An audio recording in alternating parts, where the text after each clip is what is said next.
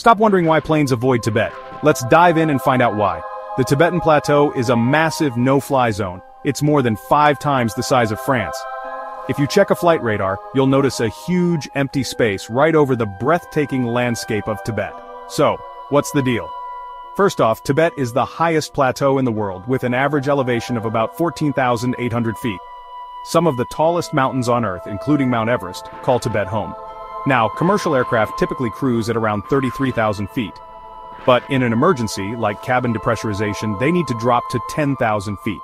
And that's almost impossible over Tibet because of its towering height.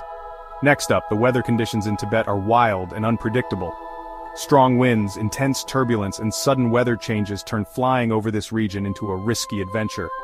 Imagine trying to navigate a plane through that chaos. And finally, there's the issue of emergency landings. Tibet has only 5 airports throughout its vast expanse, which means if something goes wrong mid-flight, finding a place to land safely is a huge challenge.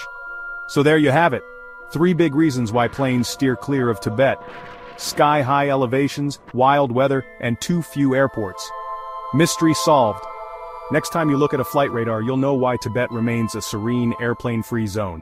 Safe travels, everyone.